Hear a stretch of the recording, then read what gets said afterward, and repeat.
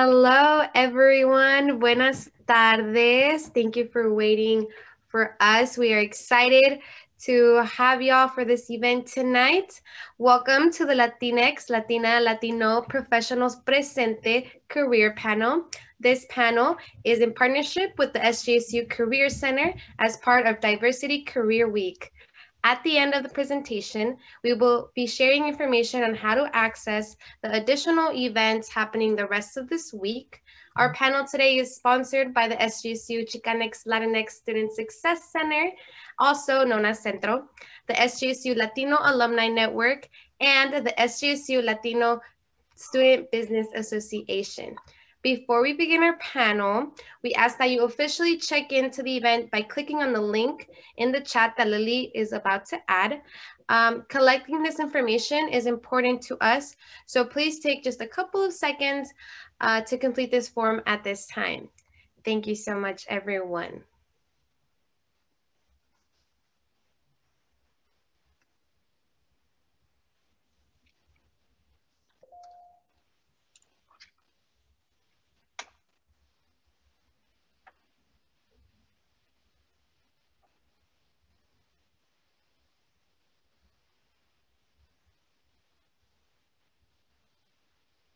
Now, we will be introducing our agenda for this evening.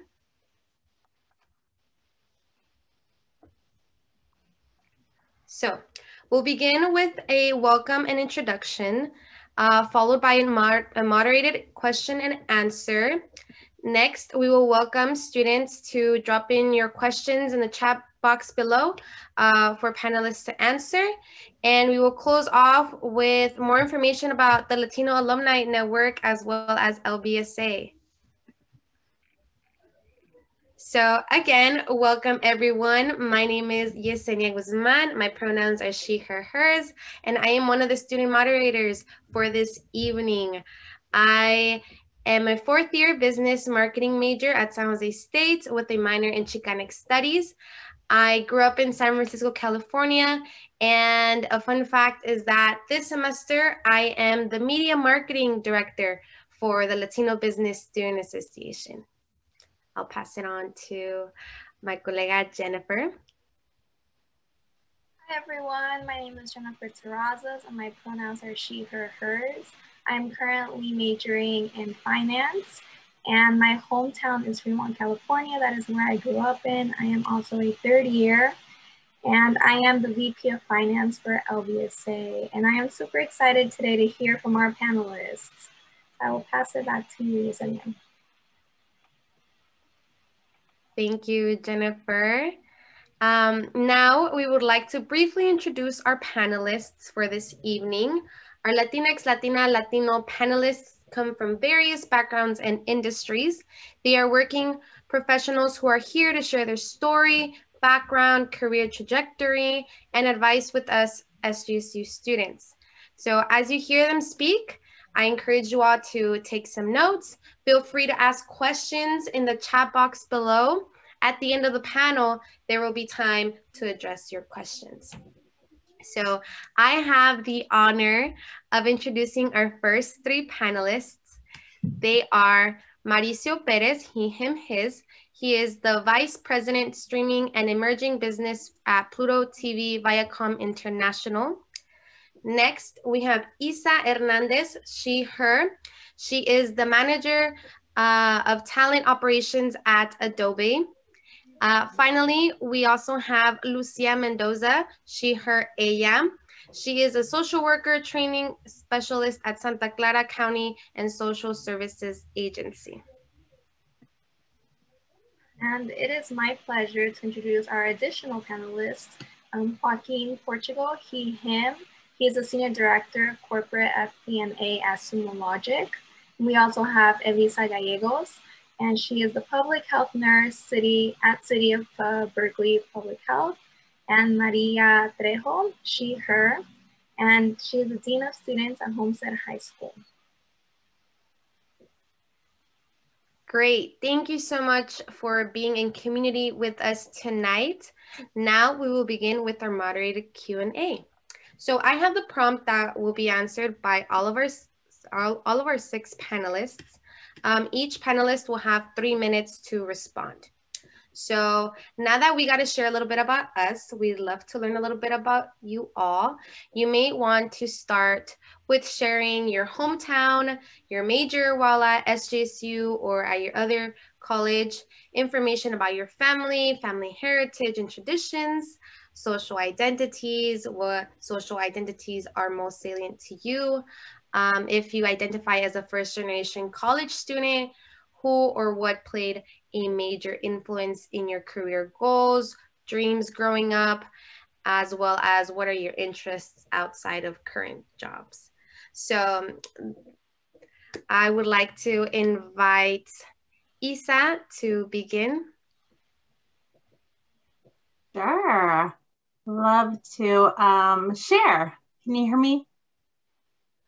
Yes. Good. Awesome. So glad to be here. I was born and raised here in San Jose, specifically East San Jose. Went to Mount Pleasant High School in San Jose State. I was a major of social science. I wanted to be a teacher. That was my ultimate goal. When I graduated, the teachers were on strike. So unfortunately, I had to find a new direction with my degree, which I found myself in HR, so in recruiting. My family, so my mom and dad both grew up here in the Valley. My dad's family's from Guanajuato, Mexico, and my mom's family's from Texas. My husband is also from Tejas as well, and I have 2 boys. I have a 12-year-old and a 20-year-old who's attending CSU Monterey Bay as well. I am Mexican American. I'm a mom and I'm a professional. I'm trying to pay it forward. So I was in the same spot graduating, didn't know what I was going to do. And I love the fact that I get to speak here today and help in terms of opportunities as well and mentoring, which I love. So my sister, one of my younger sisters, I'm the oldest of 5. So one of my younger sisters is also alumni. And interesting enough, I have an uncle, my uncle Joe Hernandez, who is no longer with us. He was a professor at San Jose State back in the 80s. He taught Spanish as well. So a favorite tradition is tamale making. So really look forward to the holidays, which my husband actually is teaching my sons how to make tamales. So that's a favorite of ours. So glad to be here. Thank you, Isa. Paying it forward, that's definitely an inspiring mission. I would like to invite Mauricio to tell us a little bit about himself next. Yeah, hi. Well, thank you. It's a pleasure being here. I'm connecting with San Jose State. It's been a while. Thanks for inviting me. A little bit about myself. I'm a first-generation college graduate. My background is Nicaragua. I'm born and raised in Nicaragua. I migrated to the United States when I was about 15, back in the 80s, late 80s. So dating myself a bit here. But after graduating from Silver Creek High School, had a passion for working in vehicles and working on cars. So the most, relevant career there was like mechanical engineering. Why not? Sounds mechanical, it's engineering, I can go into that. So I graduated in 95 with a degree in mechanical engineering, concentration in robotics. And after some time working in GE, I decided to do a career change. I figured that, nuclear technology wasn't something I wanted to do. And I went into telecommunications. And interesting enough, my background in Spanish was really what led me to the job, because the company that was hiring me was looking for someone bilingual to help with customers across international markets. So from that point, I kind of evolved my career. Personally, I enjoy, all the traditions that go with the Latin culture. I've grown here my whole life. I consider myself Native American, more American than anything else. So I have a lot of friends. I affiliate and associate with a lot of Hispanic cultures around, the Bay Area. I love this area because it's so diverse into all the different areas that you can associate with. So I live here in San Jose, wife and 2 kids. One of them is going to college. The other one is in high school. And yeah, it's a real honor to be here with you. I'll probably be talking a little bit more about career futures and things that we can do. Okay, thank you. Thank you so much, Mauricio, for sharing. I also identify as a first-generation college student, and I'm interested in learning more about that career shift that you made during college. I would like to invite Lucia to introduce herself next. Hello, everyone. I'm so happy to be with you all today. It's so exciting. I love school, love college. How many of you?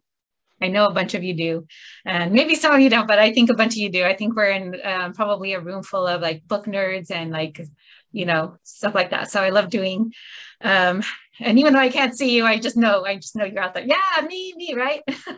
Okay. So Lucia Mendoza, my hometown is San Jose, born and raised, East Side and Evergreen, and kind of just all about, those are the main areas. I studied social work at San Jose State. I have an MSW, so it was my master's degree. I got my undergraduate degree in sociology in Northern Ireland. And I thought I was going to be a researcher. So I thought sociology, I'm going to do research. It sounds, because it's really interesting. So when I came back to live in the States, I got a job temporarily I thought it was temporarily as a social worker with the County of Santa Clara, and they had a work study program there. And that's how I found I loved working with families. I loved connecting with youth. And it just was so fulfilling that I decided to take advantage of their work study program and do my MSW at San Jose State. So that was really cool. So my family-wise, my parents both immigrated here. So they've been here since the 60s. University was super important to them because neither of them finished their degree. My dad came here, he worked a lot, he opened a business. And if you all have been around, if you don't know, maybe your parents know, it's actually been around for a long time. It's in East San Jose at the Tropicana. It's called San Jose Menswear. He retired, so it's no longer there. But if you ask your parents, and if they've been here for a while, they might know. Let's see, the identities, Mexicana, Americana. I also am a very spiritual person. I think that's the thing that's the most close to me. I think the Latinx is encompassed in that, but I don't eat animals, I'm vegan. So, but that's part of my spirituality, that I just want to live the most compassionate life that I can. And so that's part of it for me.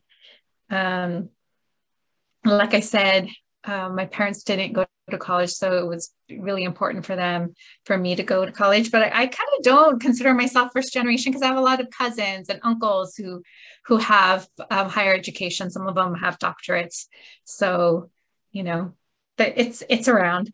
As far as the dreams are, thought I wanted to be an actress when I was little. And actually that's still an interest of mine outside the acting and the arts and all of that. It's just, I love that. And I think it enriches our lives. But I also loved helping people. And I think my parents, as I mentioned, my dad has a store, but it was very community oriented. And I think just their approach to providing even that kind of service, which I might tell you later, because we have to stop talking. But I think just their approach to giving a service to the community, even though it was a business, and them always wanting to help the immigrant community back in the 70s, that's just really influenced me in really wanting to do something to help my community, and especially having the language. So that's me. Thank you. Thank you so much, Lucia. We're excited to learn more about how your family, your upbringing has influenced your career choices, your college journey. So thank you so much. I would like to invite Joaquin Portugal to introduce himself next. Yes, hi, definitely. Good evening, everyone. It's glad to be here with you as a fellow SJSU alumni. So as mentioned, my name is Joaquin Portugal. And, you know, I grew up in San Marcos. And if anyone knows California, it's a small city near San Diego. I spent a lot of time at the beach there and, you know, really enjoyed my youth there. Over time, I slowly moved up California until I ended up moving to the Bay Area. And I moved to the Bay Area shortly or right after the 1994 Northridge earthquake. So I had just completed my first semester at Cal State Northridge, and the earthquake struck in January. So I was actually on break and getting ready to start my new semester. My family had moved up to the Bay Area about a year and a half before I had started school in Southern California. And I took that as a sign that maybe I needed to be closer to family. So I made the transfer to San Jose State, which turned out to be probably the best decision of my life for a number of different reasons. You know, one of the reasons, so one of those reasons is that's where I actually met my wife, Patricia, who's actually on the call as well. So we, you know, we met at San Jose State. We got to know each other a little bit there. Know a couple of people on this call as well as from my days there. But, you know, for me, I always had a passion for business, right? And, you know, to the point where I actually took some business classes when I was in high school. And I took a business law class at the local community college. And I did also a couple other things to learn about business and hospitals. I actually thought I wanted to be a doctor at one point in my high school career or high school life, but quickly decided I did not want to be a doctor. But so I ended up graduating from San Jose State with a double major in accounting and information systems. And this is before they had a combined major. I think you guys have a combined major now. But I always wanted to kind of pair business with technology, and which really served me well in my career. And, you know, especially being in tech in the Bay Area. As I mentioned, the best decision was to move to the Bay Area and start a family, get to know my wife. We've been married for 26 years. We have 3 wonderful children who all, by the way, are over 18. And although we're not officially empty nesters, we have, you know, very little responsibilities left in that context. You know, one of the things that I think about what grounds us as a family and grounds me as a person is really the deep connection that we have in our Catholic faith and our Latin culture. Growing up as a kid, I don't know what it was, but I always felt my parents kind of made the choice or felt like they had to pick one over the other. So being of Mexican descent, we grew up in an area that was predominantly Caucasian. And I always felt like they made the decision to kind of choose being American or kind of trying to assimilate into the US culture. And for me, what that meant was I didn't learn Spanish until later in life. We didn't celebrate some of the cultural, some of the really great cultural things that we have. We just recently celebrated Noche Mexicana here at the family. But, you know, what I realize is, and you know, I'm blessed with a really large extended family from my wife's side, which really embraces the culture, really embraces family, and really brings us together to kind of foster those cultural connections, as well as the importance of education and giving back. When I think about, you know, growing up, my parents didn't complete college. My mom, you know, started high school but didn't finish. My dad actually started college but wasn't able to finish due to financial hardships. So although I don't consider myself first generation college student, I do see the differences in the contrast between children or kids that are first generation and may not have that background or their encouragement from the families, or even the knowledge. When I've gone through a contrast like what my kids went through and how I perceive is very easy, right? Both my wife and I went and got our undergrads and have our masters. And I just see the differences in terms of the ability and easiness to understand and maneuver the application process, the financial processes, everything from the fact of studying for SATs. And I think back to the time when I was going to college. Thankfully, my parents didn't discourage it, but they didn't really encourage it. I kind of had to navigate all of that on my own. So I do realize that, there's a lot of first generation students here with us today and still in school. But I do kind of value and recognize the desire and how hard it may be for a lot of you. But I do recognize the importance of education and applaud everyone here for, figuring it out. Thank you, Joaquin. Yep. Thank you. Thank you so much for sharing about your story. It's so interesting to hear about your connection at San Jose State and how it was one of the best decisions you made. We're excited to learn more about your career journey, your academic journey at San Jose State. I would like to now invite Elisa Gallegos to introduce herself next. Muy buenas noches. Mucho gusto a todos.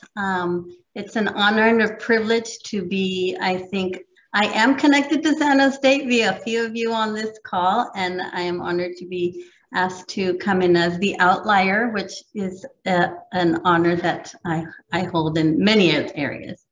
Elisa Gallegos, I have over 30 years experience. I work in the area of public health. I am a registered nurse with a public health certificate and a certified diabetes educator in chronic disease management. I want to acknowledge the land of the Native Americans that stood before us in the Ohlone tribe that is also in San Jose. Specifically, I think it's Temian people, different natives within the Ohlone tribe. So I honor and respect them and stand on the shoulders, because those of us who have had the opportunities of having an education really do it because of those who came before us. I acknowledge my family, who is from Guanajuato, Mexico, from Mexico City, my father, who immigrated here in the early 50s. And we have family that also was part of the Bracero program back way back. I am the youngest of 5, and we are first generation college students, but because I was the last of, my tribe, I felt, like Joaquin said, a different experience because my siblings helped me learn. My oldest sister started it off and I just learned. And I went to the University of San Francisco. I got my nursing degree with my public health certificate, and I did not have the experience of Chicano studies, of learning about those social and political identities until my sisters were doing their PhD at UC Berkeley. So although University of San Francisco was smack in San Francisco, right? You have all this diversity. It was not diverse. At University of San Francisco, the Latinos that were there started the Latino Club then, and now they have a whole center.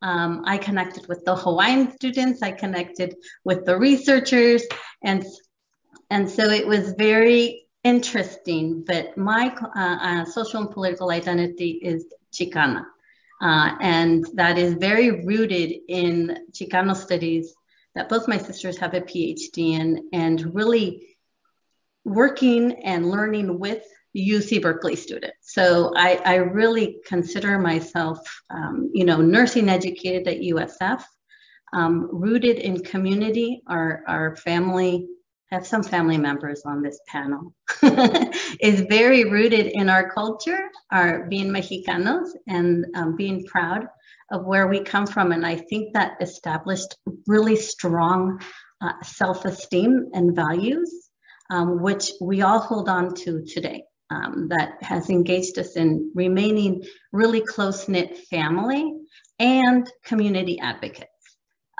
always helping, as many of us can attest to an experience that we helped our papas translate, right? We were interpreters. And for me, it was healthcare. It's all about healthcare. It's still about healthcare.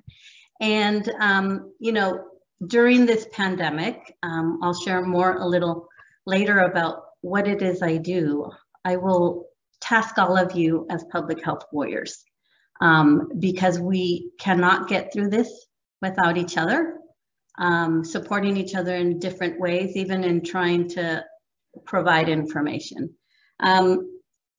I balance the work we do now during this pandemic with the outdoors. I invite all of you to connect with Latino Outdoors on Facebook.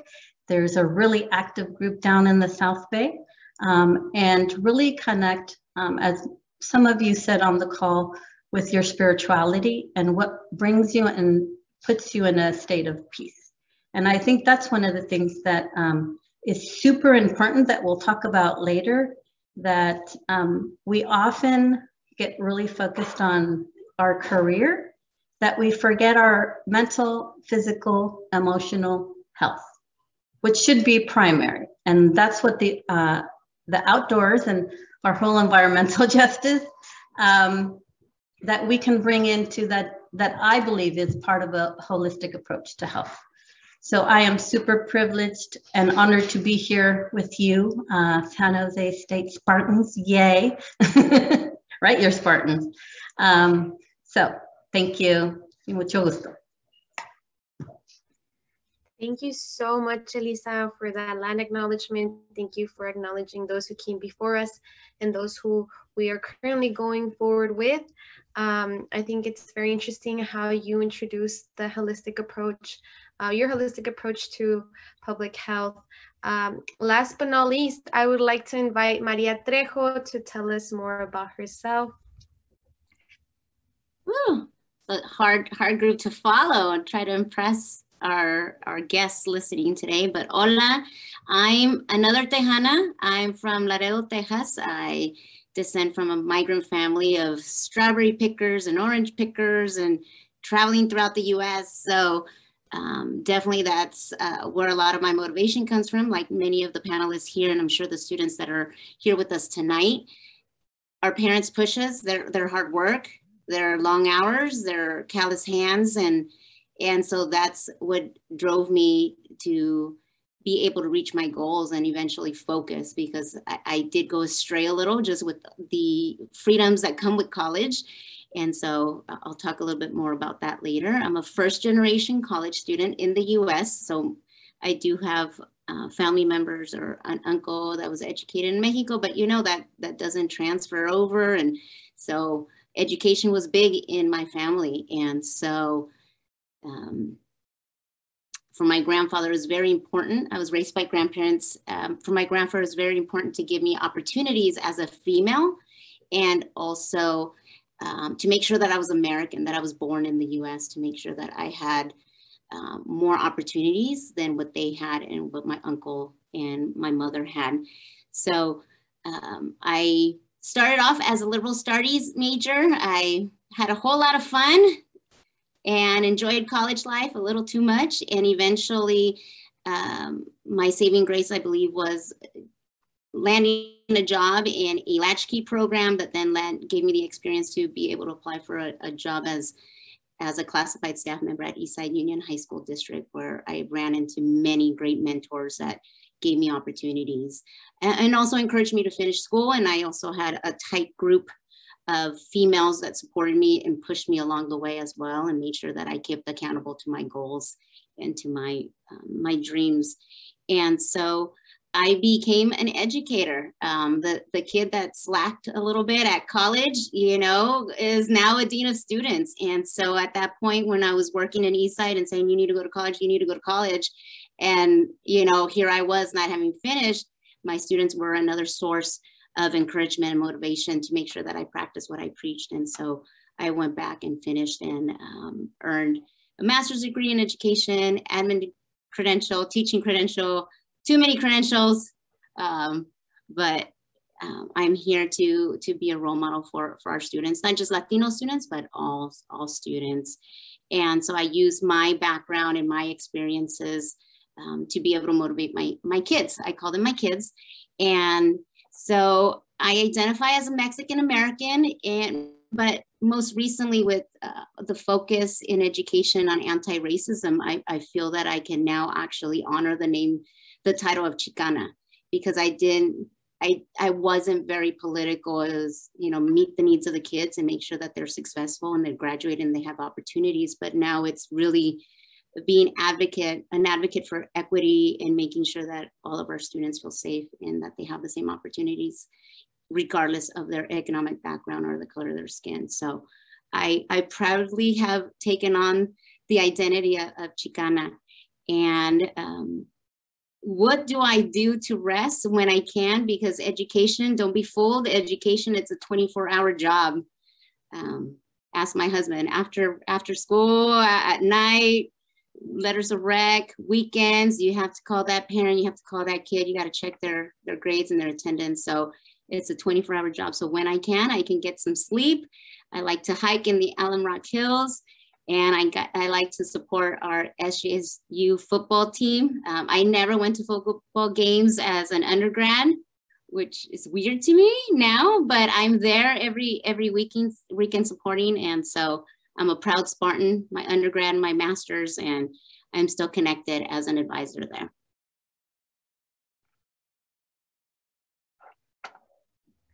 Thank you so much, Maria. Thank you all our panelists for introducing yourselves. We are excited to start our moderated Q&A portion now and go more in depth with what you all shared. Our questions are organized in themes. So we will begin with your SJSU/college experience, followed by your journey post San Jose State, post-college experience. Then we will do a lightning round. So this one will probably go by quicker, but it will consist of your current career experiences as well as advice to current students. So I know we all have so much to share. It's a very diverse panel tonight. So thank you all. And now I'll pass it on to Jennifer. Thank you, Yesenia. And now I will be asking the following question. And it is more towards what your experience was as an undergraduate while you were in college. And the questions are, did you ever change your major? And if so, what influenced that change, or how did you go about it?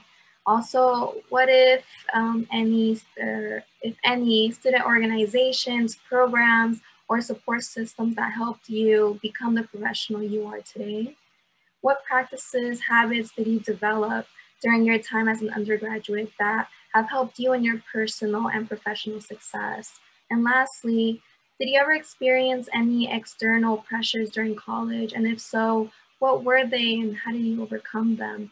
And I want to go and invite Maria to answer any of these questions. It is your choice, but I do want to invite Maria to respond to any of these questions. Thank you. Can you hear me?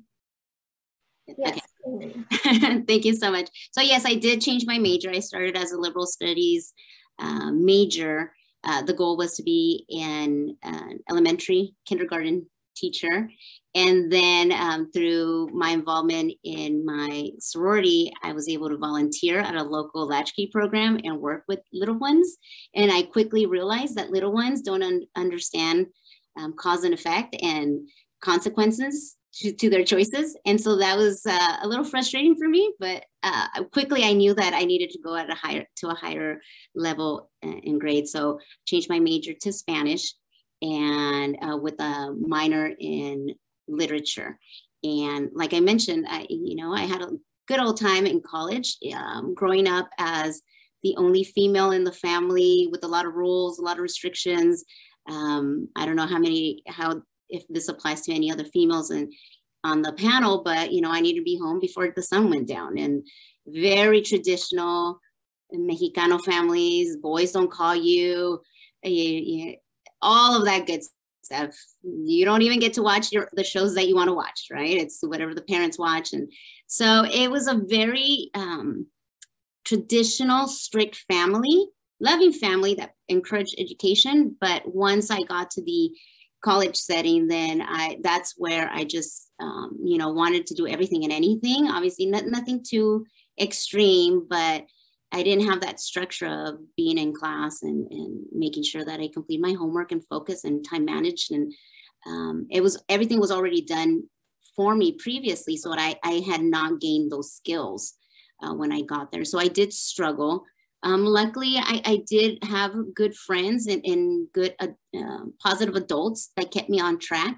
I'm not sure how many of you might know Deanna Gonzalez and at the time Lupe Ontiveros, and they would check in on me and what are you doing? What are you doing, girl? And what's going on with your grades? And then later on, you know, you form these tight-knit groups, and they, you know, it's like one of my closest friends was an engineer, another one was a chemistry major, another one was in business. And so just having those conversations with me, it's like, we're all done.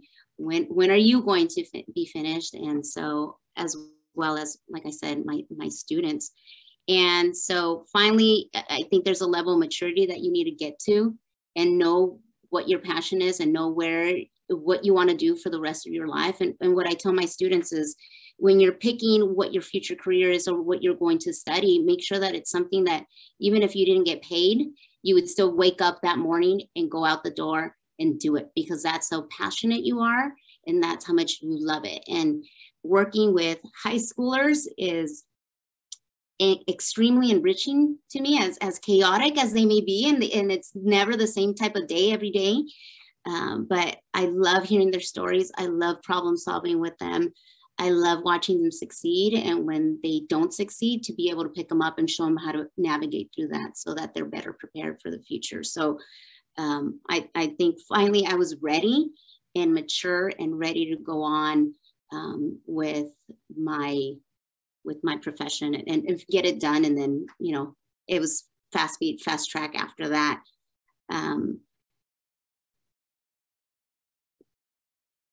Like I said, I think that the challenges that I found was me not necessarily having the skills to be independent at the college level. And so that is something that maybe some people today that are listening may be facing, but I think don't get stuck. Make sure that you seek help. Don't be embarrassed. There's always someone there to help you. And all, you know, sometimes they don't know. I think we do a good job at sometimes hiding and pretending things are good and we're doing fine, or even not ready to be held accountable. But I think, you know, find your Deanna, find your Lupe, find whatever community it is on your campus, people that are going to hold you accountable and that are going to love you, whether you succeed or fail, but that are there to pick you up when you need assistance. Thank you, Maria, for sharing. I can definitely agree that even what Lucia said, those that you surround yourself with are definitely the ones that sometimes are brutally honest, but they're the ones that really do hold you accountable, and they're your support system.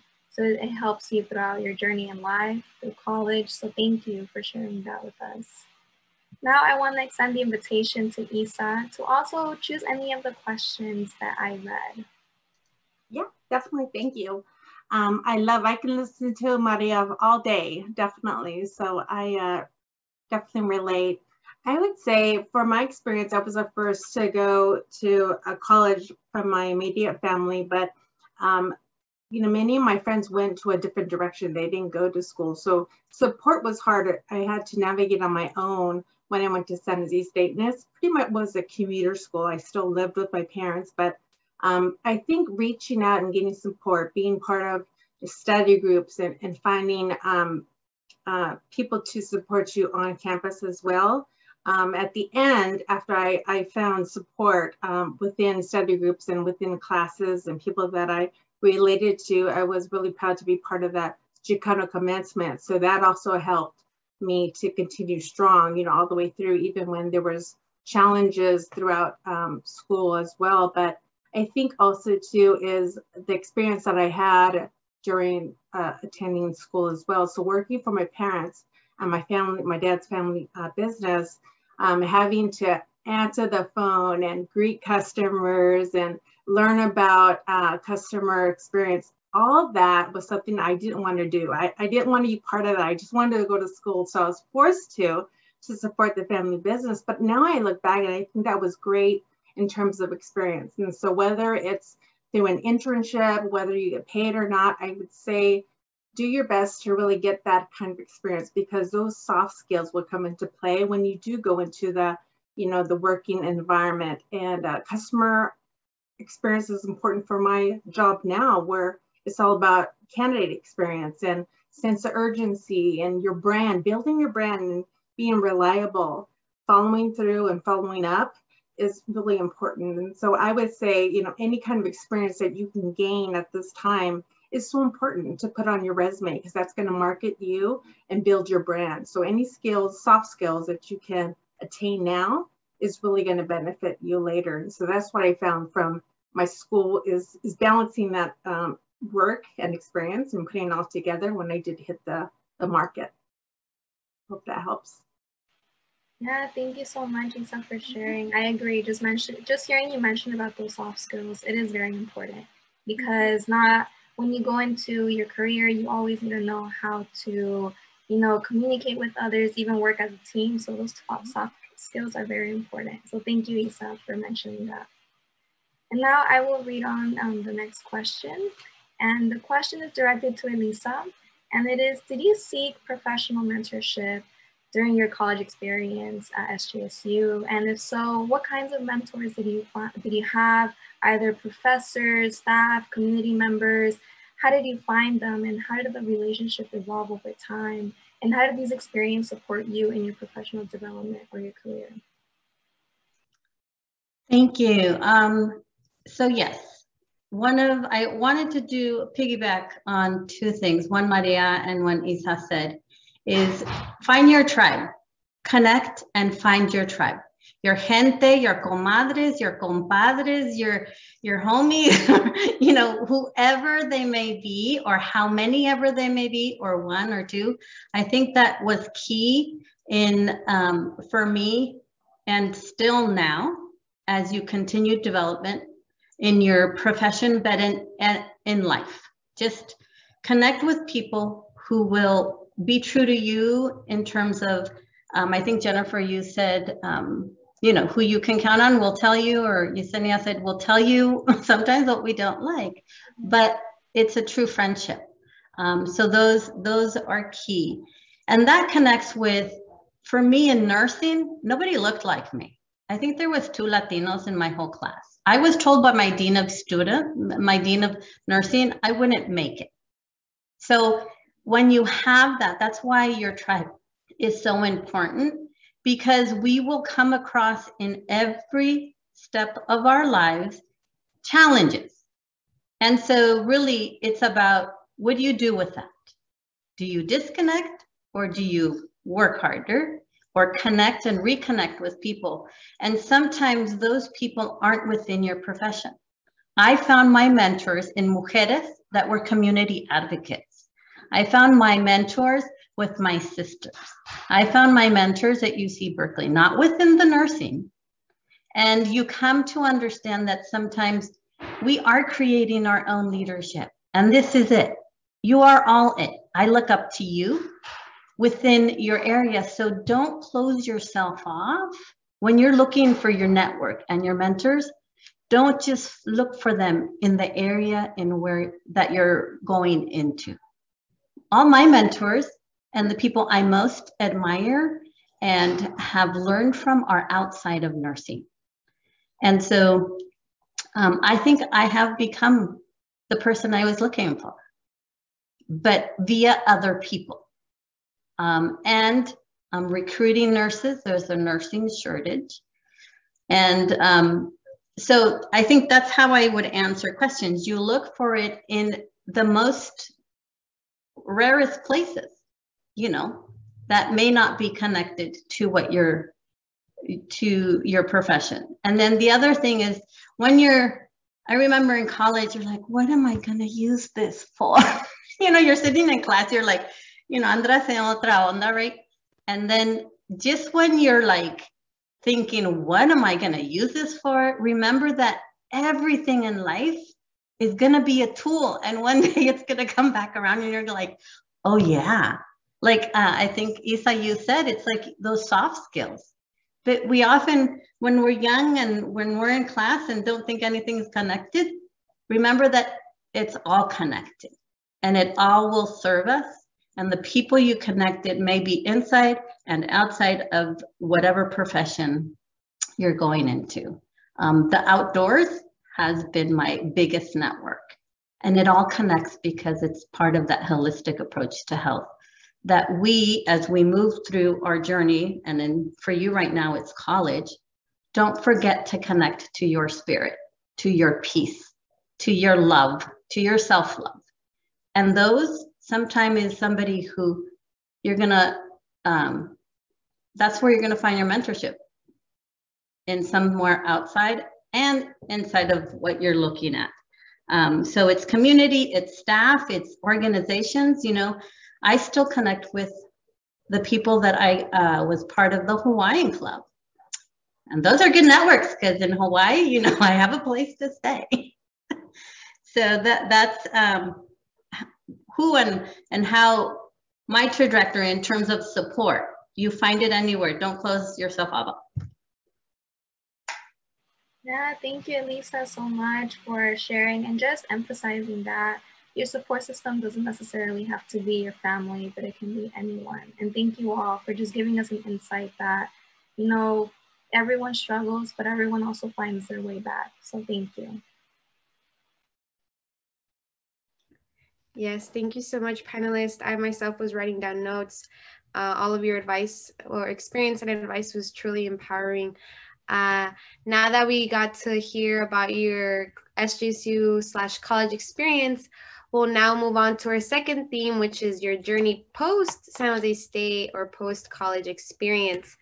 As a reminder, each panelist will have 3 minutes to respond, and I would like to direct this question, which has 2 parts, to Joaquin, Lucia, and Mauricio. Part A asks, what jobs or experiences did you have that led you to where you are today?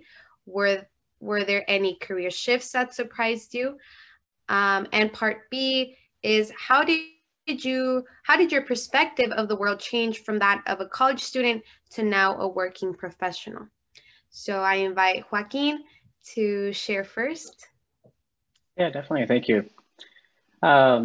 So when I think about my career, right, I'll start with the second part first and my perspective on change as a college student. You know, I remember being in college and I was always worried, like, what is my career going to look like? How am I going to, you know, utilize the degree that I'm getting, and how do I think about that for the real world? You know, there was a point in my career where I did actually consider changing my degree, you know, late in my college life. Thankfully, I didn't. But I think the biggest thing for me in my perspective is that things will change, right? What you think you want to do, even at this stage where you're at in your life, things are likely going to change. You may find another career path down the road. You may find something else, you know, as Maria mentioned, like you may find something else that you like in the future, and it's okay. Life is a journey. It's about how do you approach that journey and what do you make the most out of it? So when I think about my career, you know, I think I led a pretty safe career. I've always been a little bit risk adverse. So I actually started working full time for a tech company while I was in college. One of the things I didn't mention in my welcome or a little bit about me is, you know, my wife and I, we had got married in college and actually had our first child in college. So we had a number of difficulties and challenges, you know, just even trying to figure out and navigate, you know, graduating while being parents and newlyweds. But I was working full time, which I'm sure a number of you are actually, you know, working to support yourselves, to put yourself through college. And thankfully for me, I was working for a tech company that gave me that flexibility to work full time, but also to work around my schedule. And, you know, after graduating from San Jose State, I spent a number of years working for tech companies. And I was really fortunate to work for some really large companies, including Microsoft for a number of years. I then decided to go back and get my MBA. So about 6 years after graduating, with encouragement of my family, went back and I wanted to further my education. Knowing for me was, being able to provide for my family and to improve myself and to improve the situation, as we all want, to make ourselves better.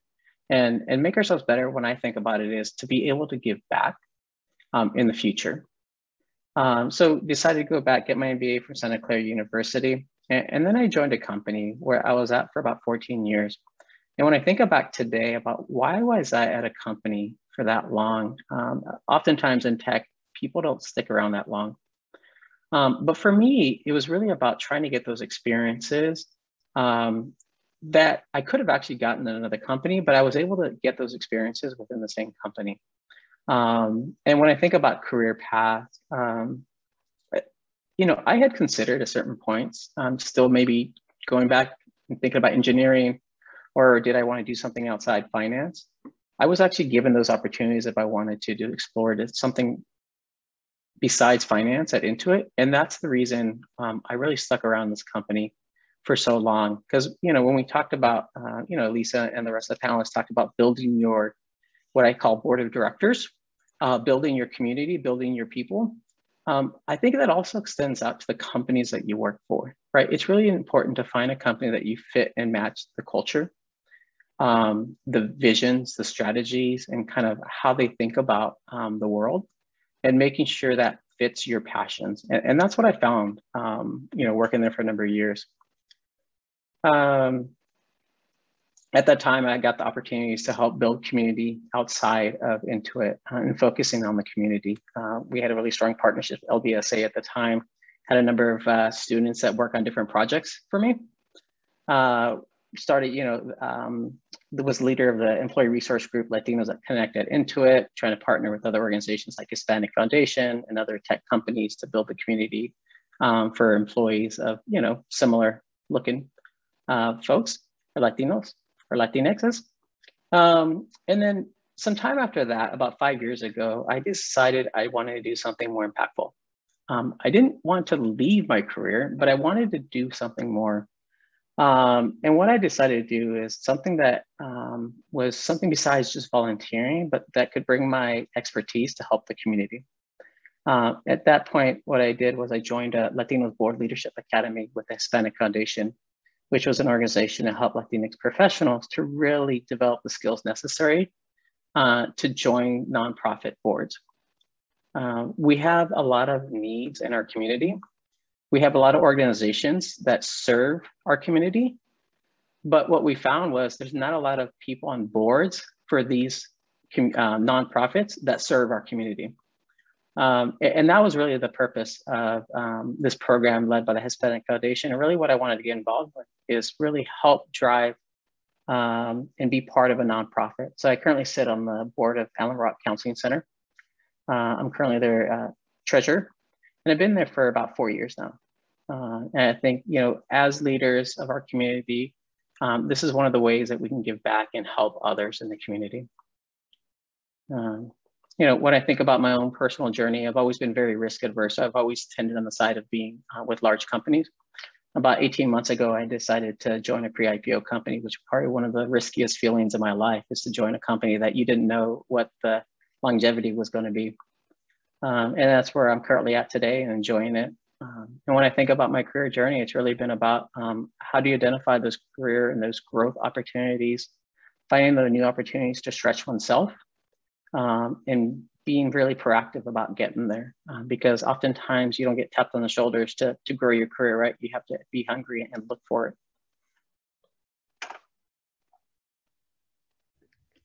Thank you so much, Joaquin, for sharing that shift in from staying comfortable to being comfortable with being uncomfortable in order to grow.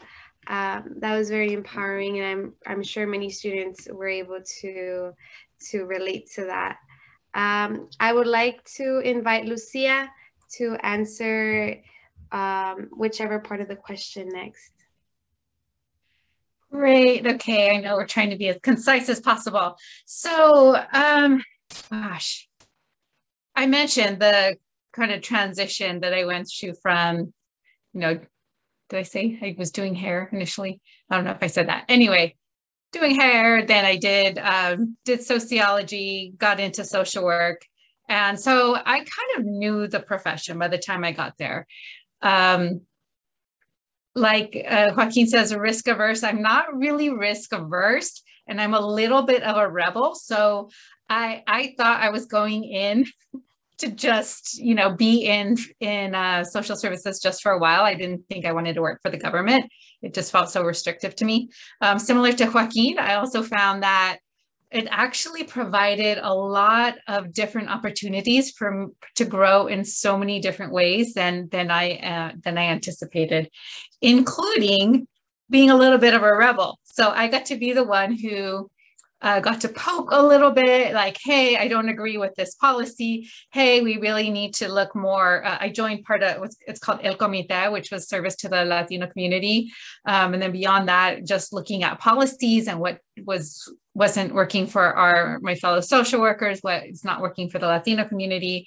So just continuing to challenge the status quo, challenge what they were doing, and to be that, to gently persist in doing so. So I'm here 20 years later, still here, and I now am a trainer, so I get to train our new staff that are coming in, as well as the existing staff on policies and changes and new things that are coming down the pike. And I think I might say my most exciting thing, because I get to talk about it a little bit later, but I'm getting to do things now that I didn't imagine. I always, speaking of kind of a journey, when I was little, another thing I wanted to be was a teacher, and now I'm a trainer. So it's a little kind of the same. And now I get to, teach people how to do something that I absolutely love doing. And I get to do some systems work with us as a social worker. It's really great. We've talked a lot about, making an impact on the community, and I get to do that on a daily basis, almost in my position, as well as throughout the years, just looking at systems and changing them from within. So I'll leave that for now. Thank you so much.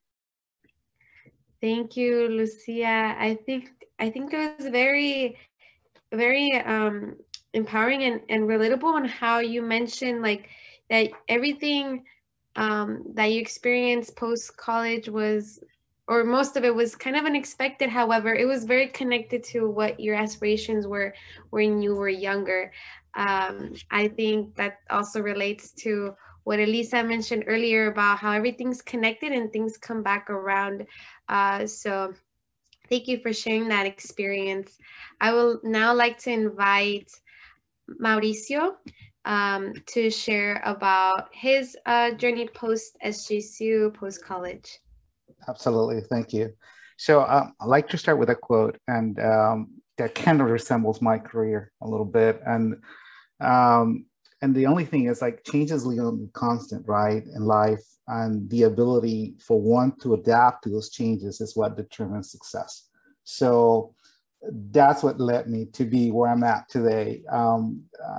Like I said, my background's in mechanical engineering, and here I am doing media and entertainment for a multinational company, rolling out services like PlutoTV and engaging, cultural affiliates and different content pieces. So it's a long journey. It's a lot of changes, but it's been really a fascinating journey for me, because there's a lot of changes that I've experienced. And all of that came from my experience at San Jose State, being an engineer and affiliated with a lot of the clubs at the engineering organization. I was part of the Society of Latino Engineers, where I served as a vice president, a treasurer, secretary, pizza delivery guy, just to get the members into our team. So I do understand how it is to really get the student organizations involved and get everyone to cooperate and participate. So I'd say that's one of the key strengths that I actually see that really led me to kind of where I'm at today, organizing teams and really getting things engaged. At the same time, the other thing that I found is that I always have a curiosity. Like I like to explore new things. So might be the engineering piece in me or the entrepreneur aspect, but I always look for things that I can improve, right? And through that nature, I find myself in situations where new opportunities place themselves. I did work most of my career in startups, believe it or not. Started, working for large companies like GE and then went on to communication companies, Sanagram, and then went to Cisco for many years. But then I took a shift in the startup world and worked for Sling TV and designed products for what's now called Sling TV, which everybody enjoys. Company was acquired by EchoStar and really was successful. And then I went to work at Roku, and Roku was another success where, we built products and engaged with different companies and different customers. And from there, I went to work at TiVo, which is another name brand, and now Viacom launching products. So it's been a interesting change. I think that it's about what passion do I have, or what things lead you to really keep you engaged in that work, right? And things that really keep you motivated. And sometimes you can find that within the company, that's great. Sometimes you just want to build that for yourselves and really create that opportunity. So think about those areas where you feel passionate about, where you can really make a change, whether it be in your career or in the community. And that's really the area that you want to focus on, and then the money will come, and then you'll be able to, do a lot of things and then influence others. That's an area that you really drive, for me, drive a lot of satisfaction, the ability to work and help with teams and help them grow and reorganize at the same time. How did my perspective from the world change from college to student? I think that perspective is that when you go to college, you have a mentality like, well, I'm going to be in this career and I have a path set. So be open to opportunities. And, like was said before, mentors come in all different facets, right? You might have mentors in your career. You might have mentors from other areas. So always look out for those people and opportunities to explore and learn and grow. That's really what I look forward all the time. And I always find that, especially here in the Bay Area, it's such a diverse cultural background that everybody's here to help each other. Everybody's an entrepreneur. And interesting enough, new opportunities come in where you might not even be looking for one, or you might just be helping somebody else, and that turns into a business. That's the entrepreneurial spirit of the Bay Area and Silicon Valley. So be open to changes, embrace life, and be bold. I think that's an advice that I live by. Measure your risk, understand what you like, and go for it. That's my model. Thank you so much, Mauricio. You started off with a great quote about how change is the only constant, and then you applied on how much change you've experienced post-college. However, how many of your experiences and your involvement within college came to serve you now in your career changes. So another affirmation that everything is definitely connected. So thank you so much for that, Mauricio. I'll now pass it on to Jennifer for the next theme.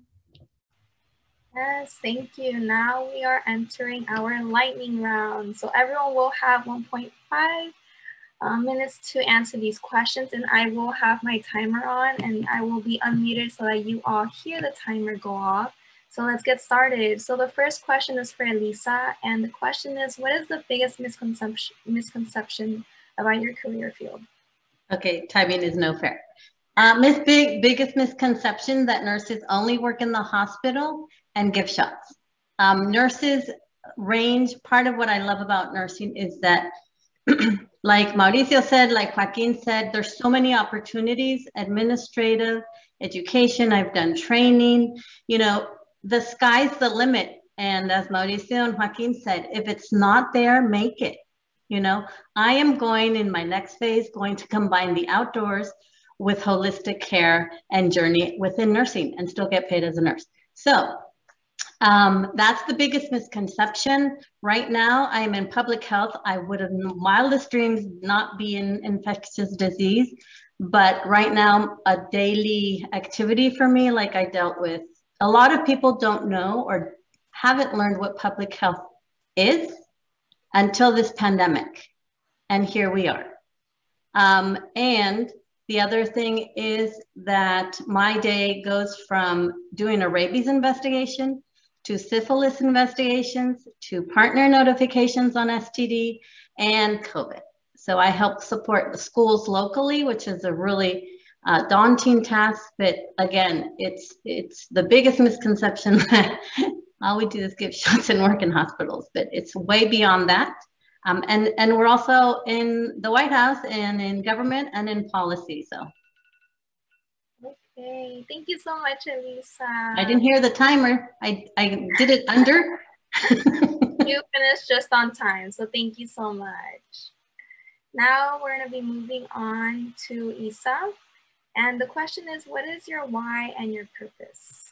Sure, yeah, I love this part. So I have been at Adobe for 15 years and I love this company. So they promote internal mobility, development, and career. And so I love the fact that I'm in a position to manage and to hire.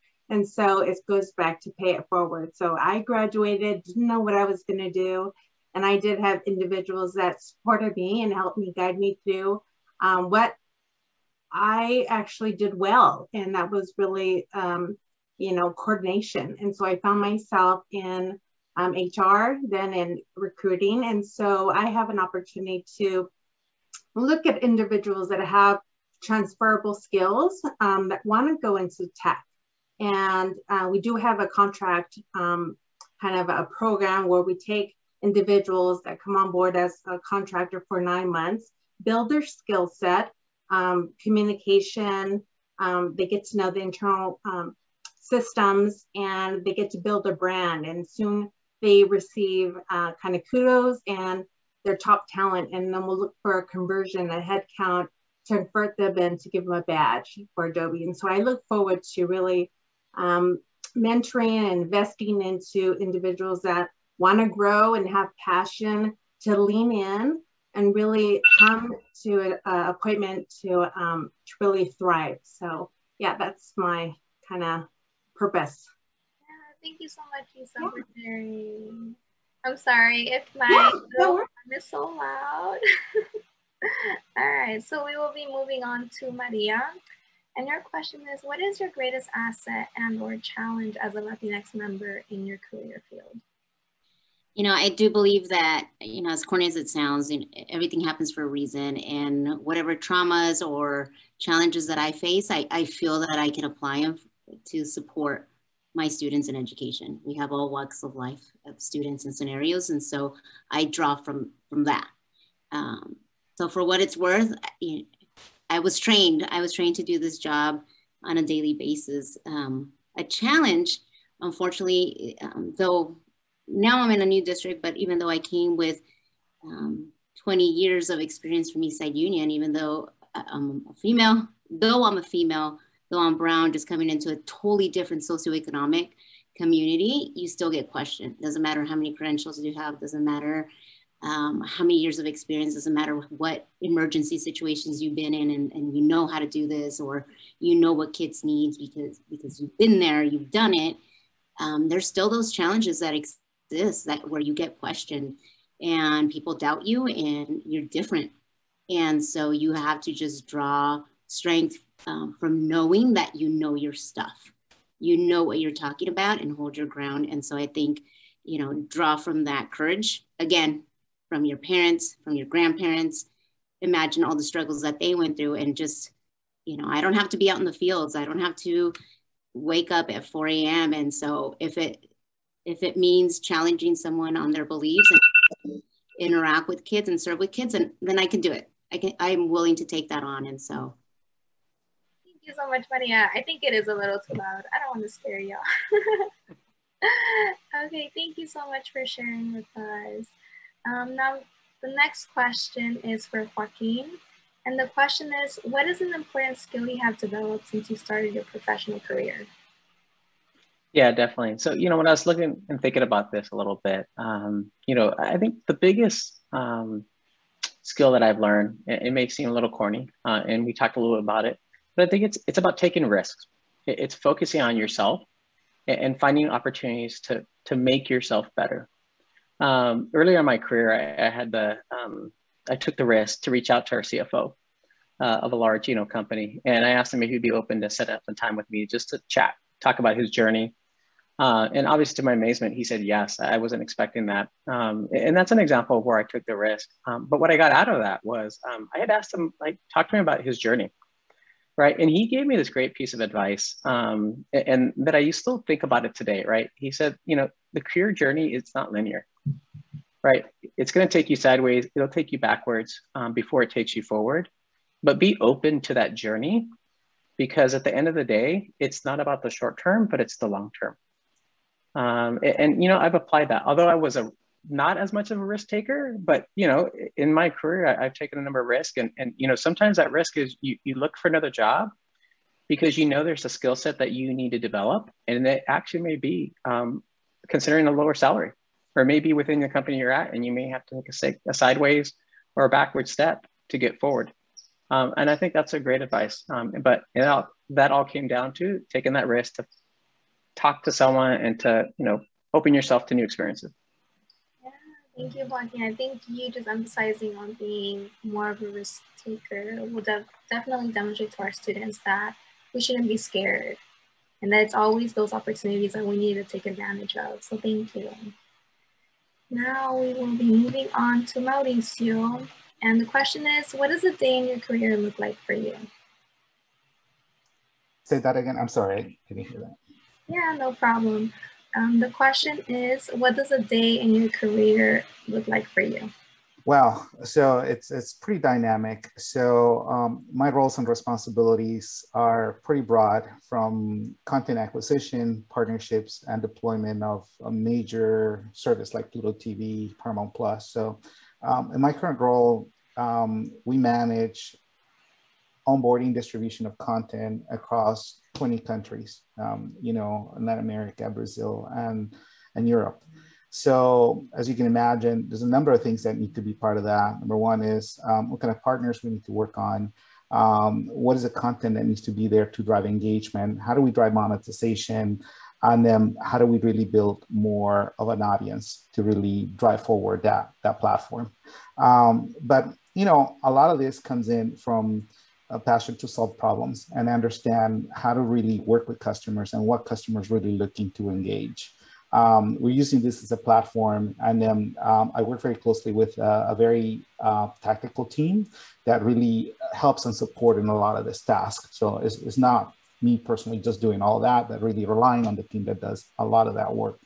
And then at the same time, really understanding, what is the market leading to?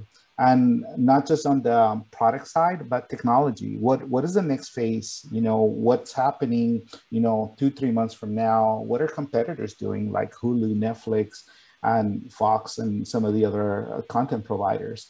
We're relying more on technology, on content, and then how do we really leap forward? So it's a lot of that, and really putting it all together with the team, make sure that it's complementary to the customer. Yeah, thank you, Mauricio, for walking us through a day in your life, or within your career. So we're gonna move on to Lucia, and your question is, what is your favorite thing about your career or current job? Oh my gosh, so much. I feel like I have one of the best jobs in the world. I get to go to work every day and know that what I do makes a difference to someone's life, to the community, every day, whether I'm having an interaction with a family member, a kid, whether I'm filling out a piece of paper, some paperwork, which there's way too much of. But even if I'm doing that, that still helps a family, and it still makes a difference. And then I've got to do that for the past 20 years. I've got to connect with families. I've got to witness I did mention the type of social work I do. It's child welfare, so child protective services. So there are people that come in with just, with just a lot of issues that have experienced a lot of trauma, and it's really hard because we witness that. But not only do we get to witness transformation of when things get better for them, it also impacts us. So I think that's another thing that's a little bit, it's selfish and not selfish at the same time, because if you are remain truly aware of who you are, how it's affecting you, all of that, you get to just level up the work that you do with the community, and it's really amazing. So. Thank you, Lucia, for sharing that with us. I truly appreciate it, and I'm sure everyone else does too. Thank you. And now I will be passing it on to Yesenia. Thank you so much. So our last theme will be advice to current students, and similarly, it will be a lightning round. So all panelists will have only 1 minute. We're going to cut it short this time. 1 minute to respond to one of the following questions, and I will be directing them to the different panelists. So like Jenny, I'll have my my timer on. So the first question is towards Isa.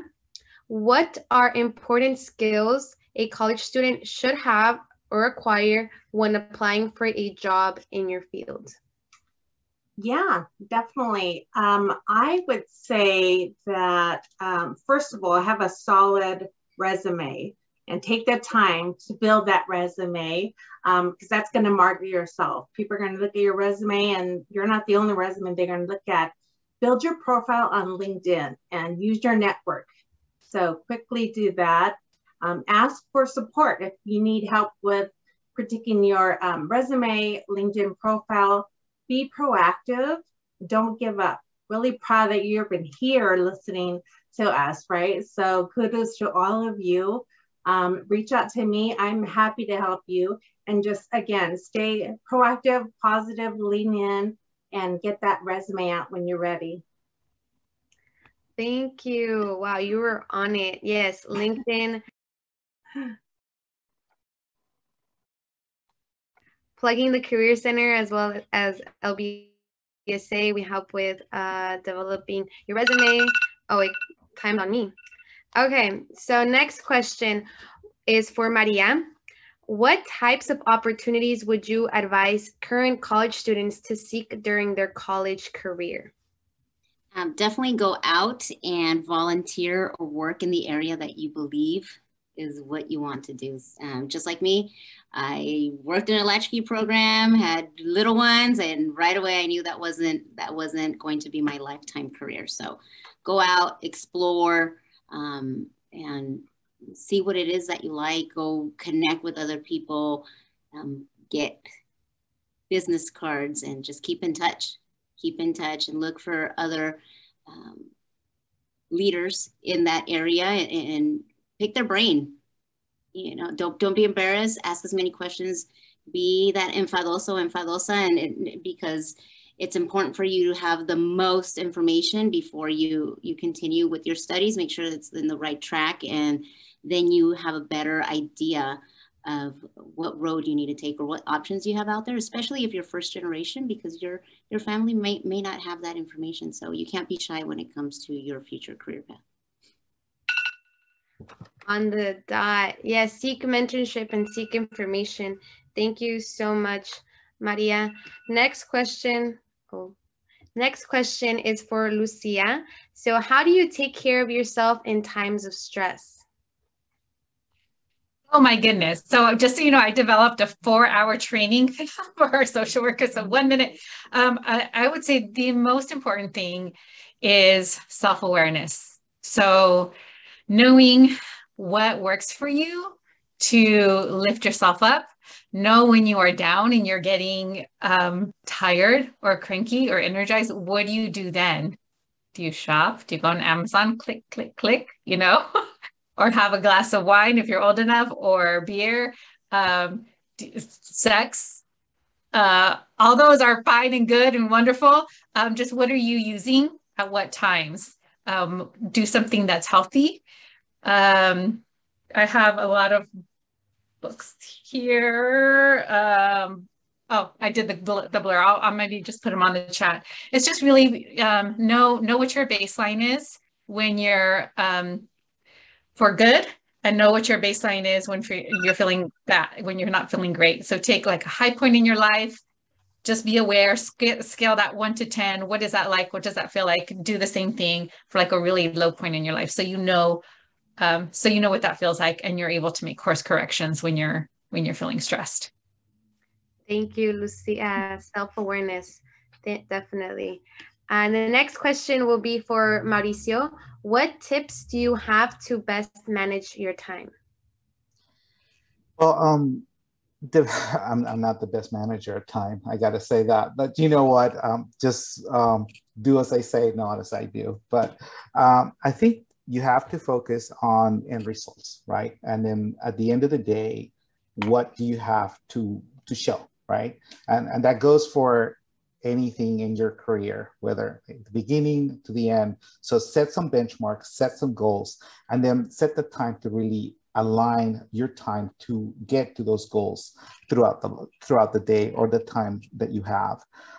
Focus on metrics and review them constantly. Hey, what did I do right? Can I improve on it?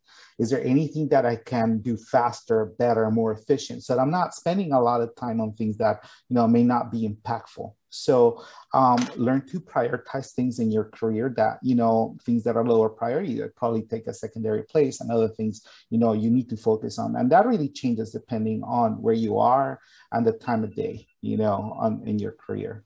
Absolutely. Thank you for your honesty. I definitely relate. Prioritization, something important. Thank you for that, Mauricio. The next question will be for Joaquin. What are your thoughts on failure, and what advice do you have for students who may experience or are experiencing failure? Yep, definitely. Thank you. So I think this is a very interesting one, right? So first of all, failure is a learning opportunity. And so let's make sure we all understand that. We're all going to fail. It could be a bad grade. It could be you screwed up a presentation at an executive team meeting. I'm guilty on both accounts, right? So what we have to remember is failures stem from the fact that you're pushing yourself outside of your comfort zone, and you're doing things that are helping you learn and grow. So really, there's 3 things you need to do. And I was reading an article, and they kind of streamlined it in these 3 ways. One is own it. So don't make excuses. Don't blame others. You have to recognize your role in that failure. And focus on what you did or didn't do right, because that's all you can control. You can't control anyone else's actions. You want to learn from it. Make sure you identify what needs to be done differently and what actions you need, either a skill set or something else. What are you going to do in the future? And then move on. Once you've identified it, once you've owned it, once you've assessed what you need to do differently, it's a mistake. It happens. It's in the past. Focus on the future. I think I heard a timer. Joaquin. Sorry. Yes, but in that, it was very, very powerful advice and tools on how to go about failure. Thank you for that. Now, the last question will be for Elisa. What is a piece of advice you would give your college self? Wow, I think Joaquin just said it. Don't be afraid to fail. I just moved in my college freshman in Sacramento State. I have 2 Hornets, one graduating and one just started. And when we walked around to the booth of the students, the student leaders, I asked them, what advice would you give her? And I think the answer that I'm going to share with you is what they told her, because I thought it was great. And I think several of the panelists mentioned them already, is get out of your comfort zone. Get out of your comfort zone. Don't be afraid to fail. And it's okay.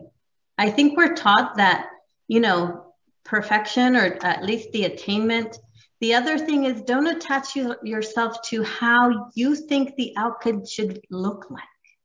Allow it to be, and learn in the process.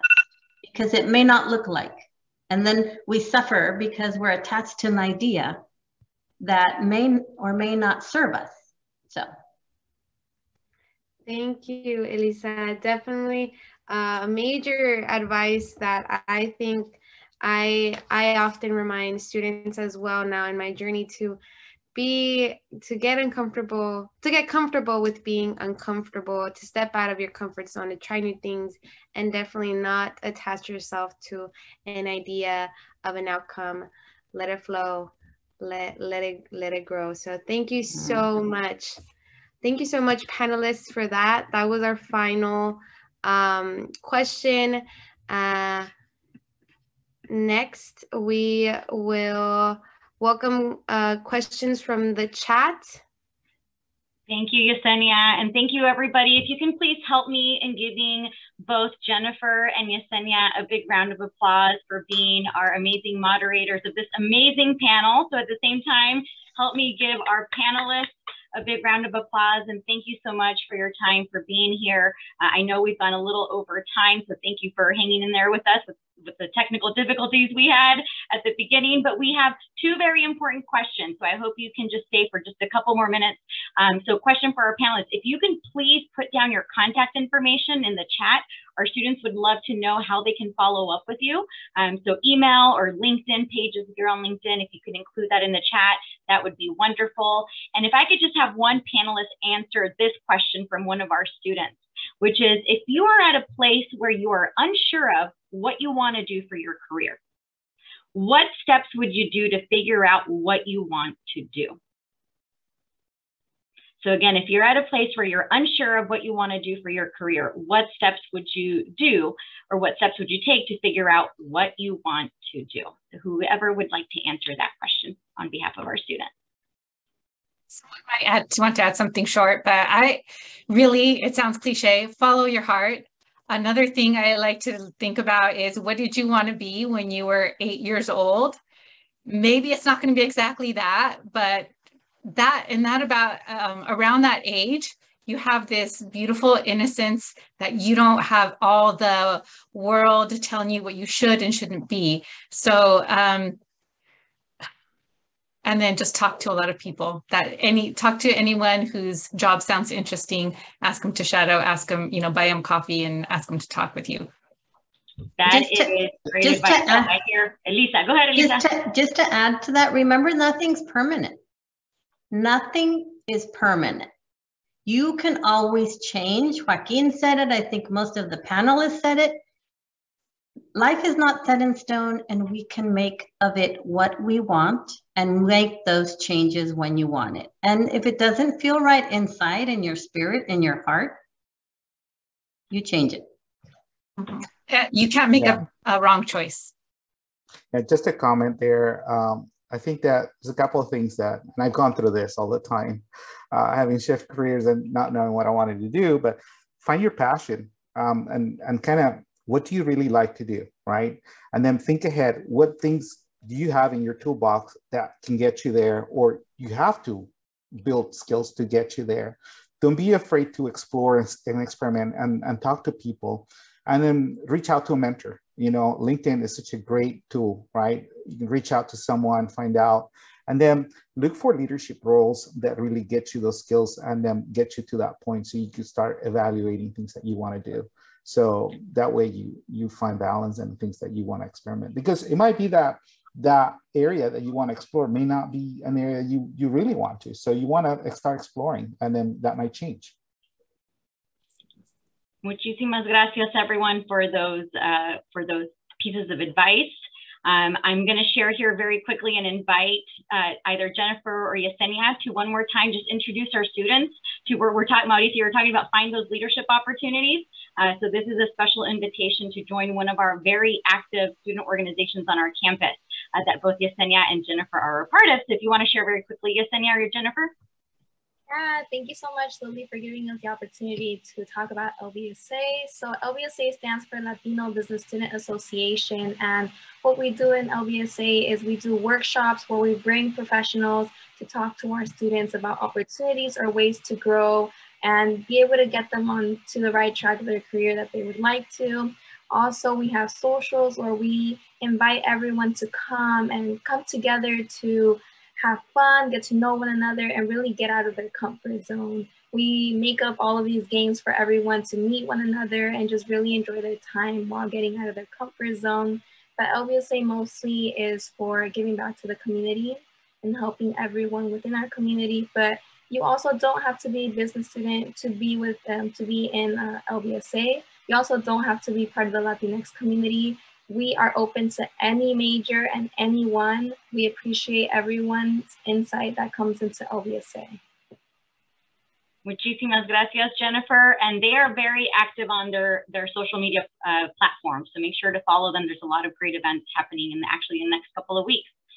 And so lastly, I want to acknowledge, and Patty, if you're here, I think I see you just to show your beautiful face and say hello. So Patty and Leo Cortez, they're both our co-presidents of the Latino Alumni Network. And so I want to give them a big round of applause for helping us coordinate this amazing, inspiring panel this evening. And we will be following up with all of our student attendees today so you can learn more about the Latino Alumni Network. You don't have to be a current alum to be engaged with some of their events. In fact, they too have a very active social media page, so we will send you all the information after tonight's event. So thank you, Patty, and thank you, Leo, so much for collaborating with us and bringing this amazing panel together with us tonight here at San Jose State. And so last but not least, please, students, let us know some feedback on what you thought about this panel. So there's a QR code here for you to take a very, very brief survey. I kid you not, it's probably like a minute long. So please, this information is really important to us. We want to know what you thought about the event, if you're seeking more opportunities like this in the near future. So please take a few minutes tonight to complete this evaluation, this survey, and let us know. And as you can see here, you will be entered to win a $50 Amazon gift card. So the chances, the odds are really in your favor. So take an opportunity in a few minutes to do that tonight. So again, muchísimas gracias a everybody here tonight. Please, one more time, if you can unmute yourselves and just give our panelists a big round of applause. Muchísimas gracias for being here with us tonight. And if you have friends who weren't able to make it to the event, we did record this and it will be available at the Centro YouTube channel. So please refer students to that. Probably in the next couple of days, we'll have the recording available. So muchísimas gracias. Have a wonderful evening. Good night, everybody. Buenas noches. Bye.